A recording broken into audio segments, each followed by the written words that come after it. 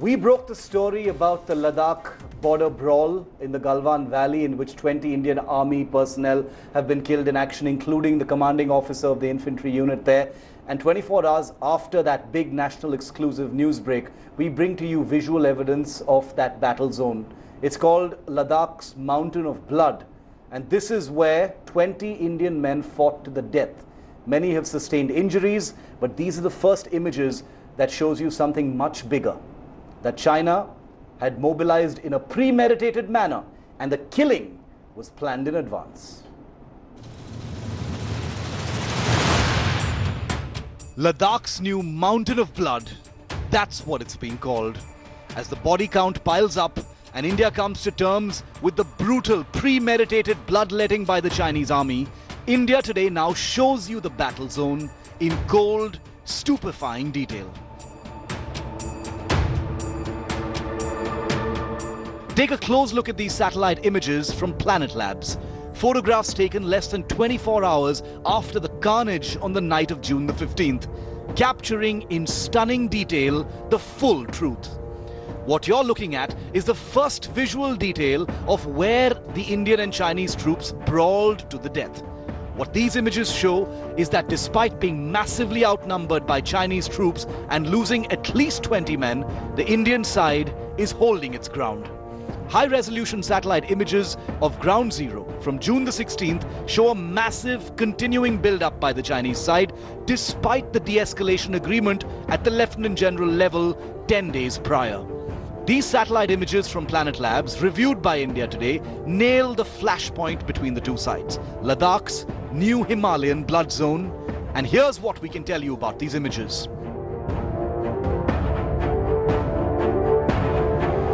Take a close look at this image from the Galwan Valley, where it clearly shows Chinese troops outnumbering Indian troops. An intense Chinese build-up is seen from the China side. At least 200 military vehicles are seen on the ground on the Chinese side, this despite a clear promise to disengage. Well, despite being outnumbered by the Chinese troops and facing horrific casualties, the images prove that Indian troops are holding their position strongly. The Indian Army has officially confirmed at least 20 Indian casualties and several injured in what was a bloody and brutal medieval-style brawl. And these images establish and prove China's direct treachery. Less than 10 days after agreeing to disengage and de-escalate, these images from the Galwan Patrol Point 14 show that China intensified its troop build-ups amidst the de-escalation process.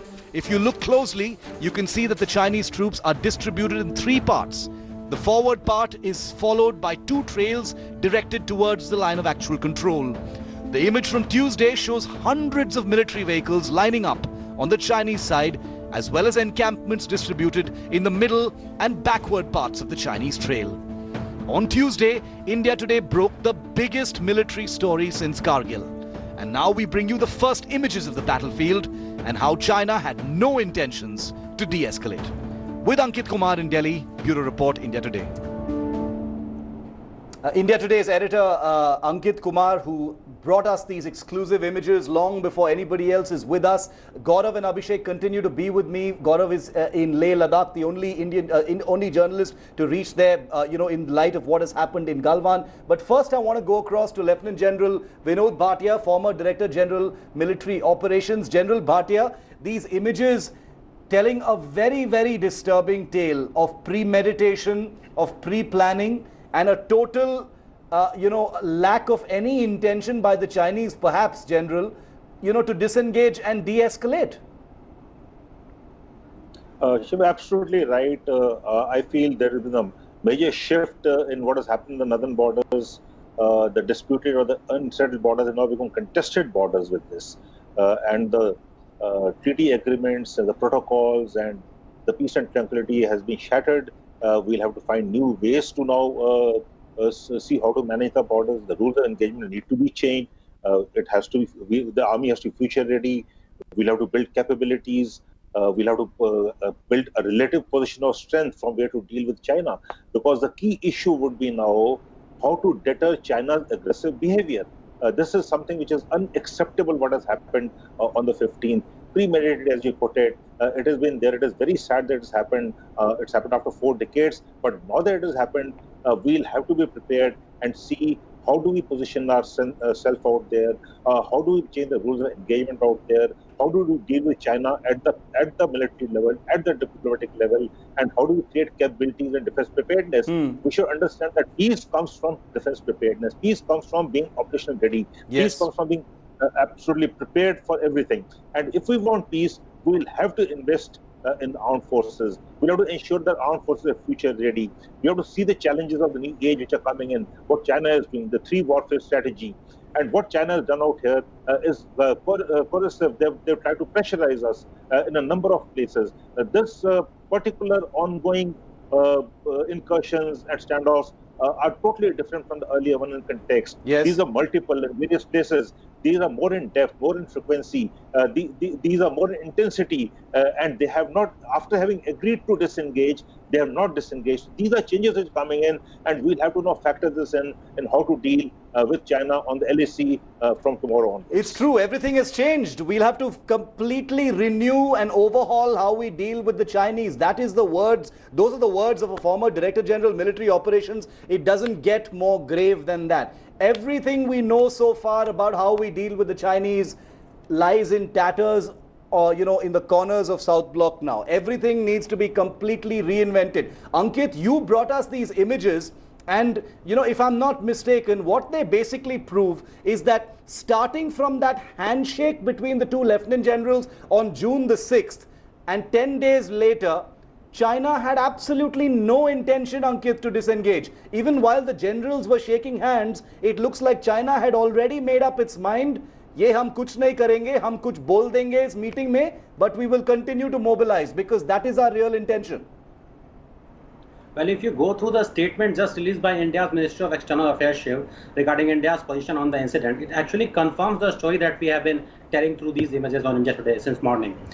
The highlight of the story is the diplomatic screw job on part of China. Remember how it all began. Last week, the Chinese Foreign Ministry issued a statement that both India and China have reached an agreement on properly handling the situation, and both sides were taking actions in line with this agreement. Now, these images suggest that China actually used this time to build up its troops, yes, in guise of the de-escalation. At the same time, India was actually following the disengagement process.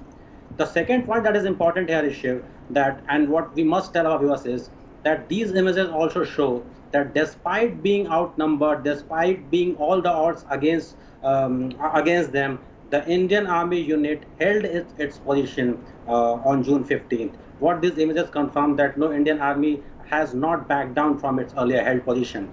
Thing about these high resolution images is that you can actually count the number of vehicles, etc. If you start counting these vehicles, you can easily count as much as 200 odd military vehicles on part of China. When it comes to India, you can barely count less than 100 vehicles. So this gives you a sense of how much disproportionate disadvantage Indian troops had on June 15th. Okay, very interesting. Gaurav, these pictures also show that the Indian side was vastly outnumbered.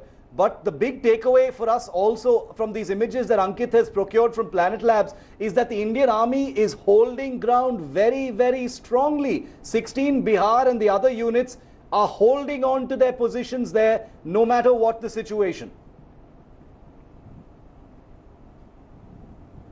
Absolutely, Shiv. Outnumbered, outgunned, deceit, and yet India not only held ground, India pushed the Chinese back at this location. And look at how numbers stack up. Ankit's images show that the Chinese have 200 vehicles there. Now, as General Bhatia will tell us, 200 vehicles would indicate that these are per battalion about 50 to 60 vehicles. So 63s are 180, which means 3 battalions plus, which means they have a brigade plus in that area. That's point one. Point two, if we have about 100 vehicles, we have 2 battalions minus. And you and I both know that apart from 16 Bihar, we also had a medium RT regiment there. Yes. Incidentally, that indicates India's preparedness with your medium RT deployed there. And that is why the Chinese are hoping to browbeat India and not get into conflict. Because should push come to shove, the Chinese will be at a disadvantage, and not just here. General Bhatia will bear me out. At multiple locations along the line of actual control, the Chinese would be at a disadvantage, and that is where our battle-hardened soldiers, the Chinese have also acknowledged, much better in high-altitude warfare, with great experience from the Siachen Glacier on one side here. They can take on Chinese anytime and protect the sanctity of their LAC. General Bhatia, you want to add to that? The Indian Army definitely holding position, but must be prepared for further provocations from the Chinese. Maybe in other places in Ladakh, possibly in other parts of the line of actual control, central or eastern sector as well. Shiv, absolutely right. We have to prepare it every inch of the 3,488 kilometers of the Indo-China border. It is not one place alone. We are already deployed out there. We have proper defenses, and China knows that, and we know it. We have our strength. But let me also say that we have weaknesses compared to China. Our infrastructure is not as good as theirs. They've got better infrastructure. Yeah. But the fact remains that Indian Army is a professional army. We have the combat experience. We have the altitude experiences. Whereas we are deployed, the PLA stays well beyond. They have invested in the 3 R's, the road, radar, the reserve, as I call it. They have the surveillance, they have the roads, and they have the habitat out there. They come and they do their job and they go back. Whereas we come and stay at high altitude. We are conditioned out there. We carry load on our backs. We lead from the front. So these are the things which the PLA has to see, and not be. And Indian Army out there, which is there, will defend each and every inch of the territory which is integral to India. Territorial integrity is not negotiable. Okay. That everyone has to realize that. Okay. Abhishek Balla, defense editor, also with us. Abhishek, the chief of the army staff has saluted the army heroes. This must be an extremely difficult time for the army, but grit, determination and resolve obviously there. What can you tell us about the army's plans right now? Major general level talks happening at Patrol Point 14. Are there any plans afoot, Abhishek, for the army chief to visit Ladakh?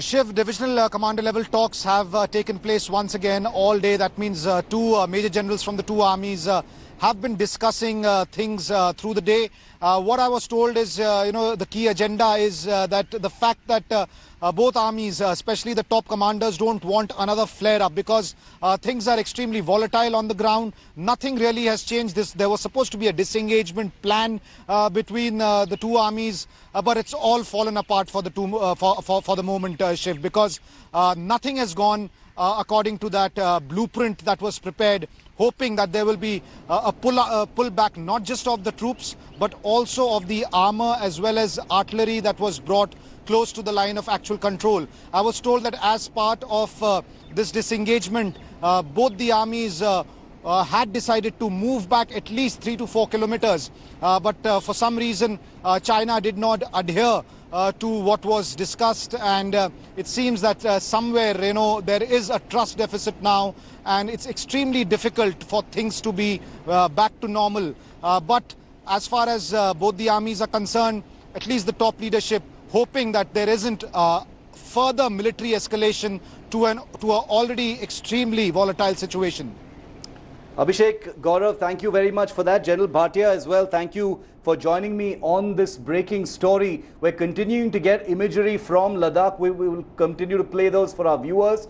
Updates are plenty and they're happening every single minute. One of the biggest questions on everyone's mind is what about the casualties on the Chinese side? While India is confirmed to have lost 20 army men in the border brawl, China too has suffered a big blow, except we don't know those numbers categorically. Sources have told various agencies that the commanding officer of the Chinese unit which attacked the Indian side was also killed in the Indian retaliation. And I personally, Shiv Aroor, have also got that confirmation from my sources. But once again, I take care to say there is no categorical word on it from the Chinese side or the Indian side. The number of Chinese soldiers evacuated in stretchers, ambulances and helicopters show that the Chinese casualties may go much beyond the estimated number. Things have stretched wildly between 5 to 40, but let me be very clear here on India Today, there is no confirmation or categorical word on what those numbers may be. It could be as high as 11 to 15 as well.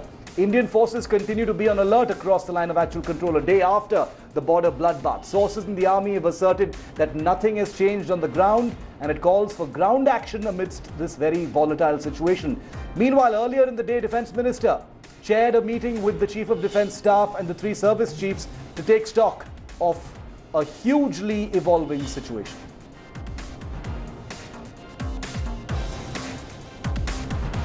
Meanwhile, after the provocation, China tried to pin blame on India. Spokesperson for the Chinese Foreign Ministry even laid claim to the Galwan Valley. That's what's changed, saying the area belongs to China and the clash happened on the Chinese side of the line of actual control. The sovereignty of the Galwan Valley area has always belonged to China. The Indian border troops flip-flopped and seriously violated our bilateral protocols on border-related issues and the consensus of our commander-level talks regarding these matters in the Galwan Valley area.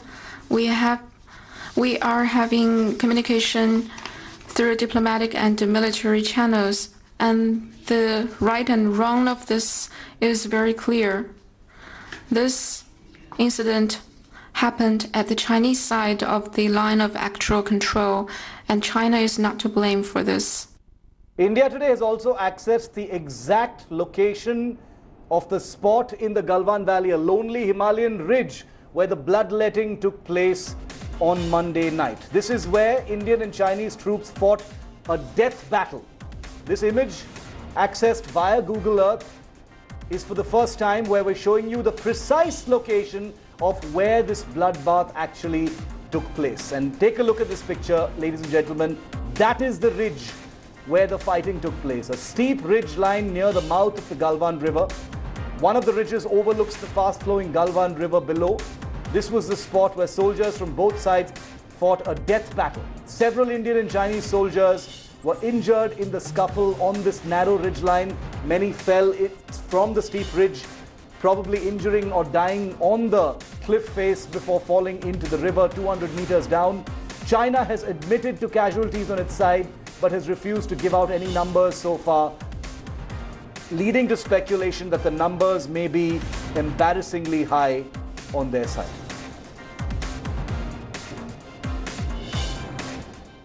Hello everyone, this is Rahul Kamal here. Hope you enjoyed this video. For the latest news and analysis, like and subscribe the India Today YouTube channel, and don't forget to press the bell icon to stay updated.